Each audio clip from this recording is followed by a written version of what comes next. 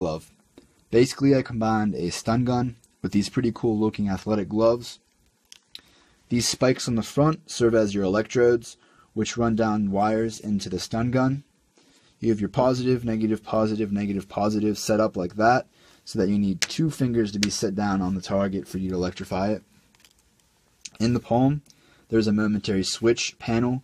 There's 4 of them, and whenever you flex your hand back as if warding someone off, or if someone comes at you and you want to push them away or grab someone off of you, it will activate the switch and send an electric shock into them.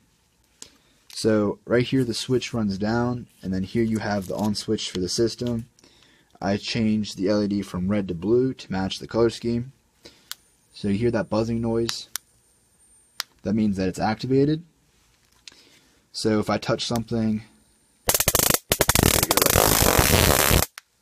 on the front here, these are just for show, but in the future I'd like to make it so that electricity arcs across and I can throw electric punches. I think that'd be pretty cool.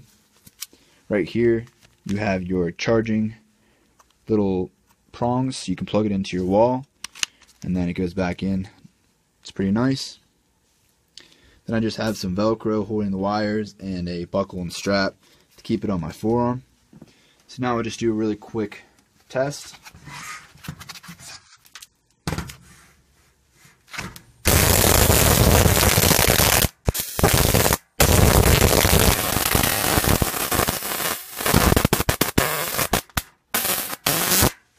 And then you can see it from the other way.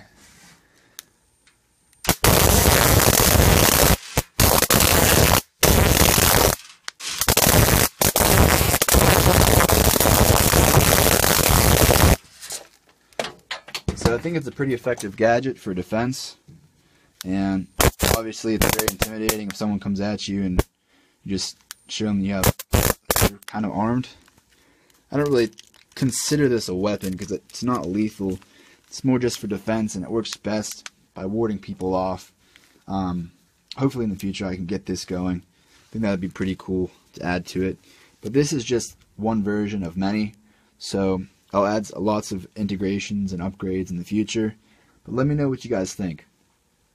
Also, if you're into electric-based gadgets, check out the YouTube channel The Hacksmith.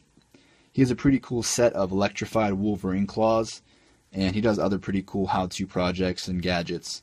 So go ahead and subscribe to his channel, and I'll leave a link in the description. So again, let me know what you think in the comments below. Suggest any upgrades I should add in the future, and thanks for watching.